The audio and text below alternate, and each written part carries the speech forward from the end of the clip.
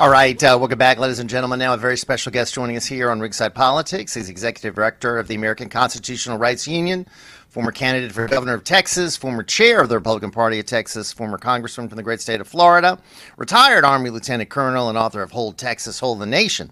Colonel Allen West is with us here in the Ringside Politics program. And Colonel, good morning. Good morning, Jeff. Good to be with you and your audience. Well, Colonel, always a pleasure to have you, and so much happening with this economy. The market's down, interest rates are up, inflation is soaring, Americans are struggling, can't find baby formula on the shelves. I mean, how much worse can it get, Colonel? Are we on the way to becoming Venezuela? No, without a doubt, we are. The only thing that keeps us from becoming the Venezuela is the Second Amendment, because, as you know, one of the first things that Hugo Chavez did was to eliminate private gun ownership, and that opened the door for him to do whatever he wanted.